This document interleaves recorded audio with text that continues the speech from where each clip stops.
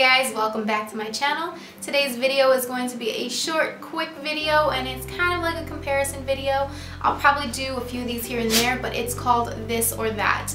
And today's This or That product is the Beauty Blender and the knockoff Beauty Blender from Forever 21. So first off, I'll give you my results before I kind of go over each product. This one for sure wins over this one.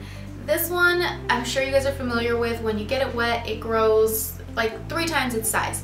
It's super soft and it blends out cream products better than anything I've ever seen. This, on the other hand, is very stiff. When you get it wet, it doesn't even really expand. And yeah, it smells kind of rubbery. And then when I took it out of the package, it had like some weird yellow discolorations on here.